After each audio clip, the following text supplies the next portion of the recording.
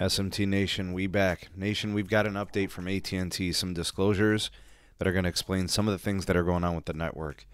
We'll be covering those items out of this article. It'll be linked in the description.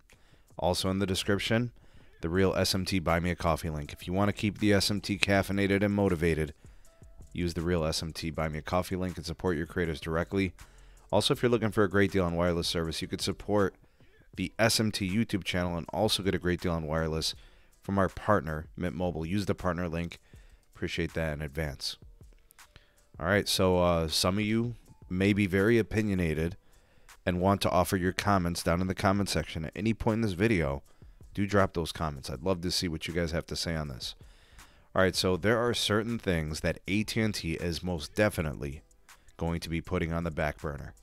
Some of those things, mmWave, standalone 5G networking, and fixed wireless access, which I think to the dismay of many, these are three things that we love to see as network geeks and cellular network tech enthusiasts. We kind of like these things. Anyways, it doesn't appear that AT&T is ever going to mass scale mmWave. I don't think that's going to happen.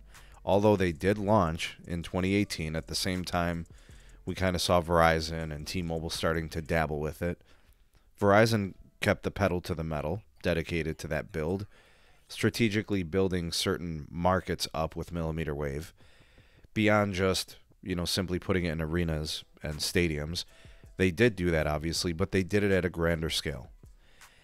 T-Mobile hasn't really done much with it, and AT&T hasn't done much either, a little bit more, right, with respect to airports and things like that, and stadiums and arenas.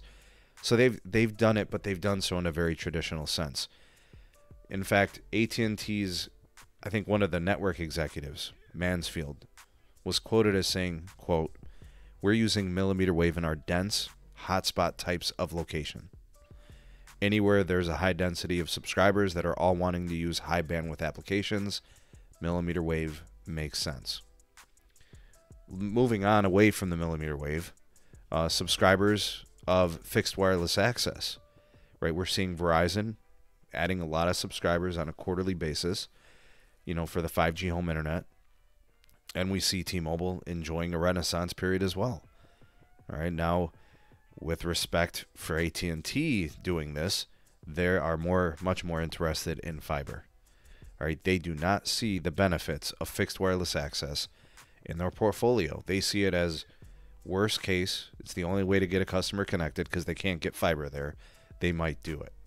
The quote, "We've got the greatest amount of fiber of anyone in the U.S. When you get into our urban and suburban areas, we believe fiber is a better broadband solution." He's not wrong. He's right. The trouble is there are places that will probably, at least no time soon, get fiber. So that's where the fixed wireless access comes into place. There are people looking to move on from DSL and satellite. I think that's where the opportunity lies. He spoke to T-Mobile's 5G home internet. He said, quote, "They're going to struggle without access to a whole lot more spectrum than we see in the pipeline." And we've talked about this. There's only so much mid-band to go around. Don't forget that T-Mobile doesn't own and operate its own fiber. So getting 10 gig circuits and maybe beyond that is going to be a struggle. All right, so those are valid points. I think he's right on some of those things. All right, so what is AT&T going to do? He refers to it as a hybrid strategy, right? Rural fixed wireless as business fixed wireless solutions, probably because the profitability is there, all right? In terms of the standalone 5G, I don't think AT&T is really rushing to roll this out. They don't even really see the enterprise demand yet, right? So here's his quote on that. He says, "When you think about standalone 5G from an enterprise perspective, that's the only use cases that are out there right now. It does not give us the reliability that our customers really, really want." Look, AT&T is much more like Verizon than anything. With respect to reliability, businesses are not looking to jeopardize reliability, dependability. They can't tolerate downtime and failure. We have seen a lot of trouble with T-Mobile trying things and experimenting and stuff backfiring and getting really messy.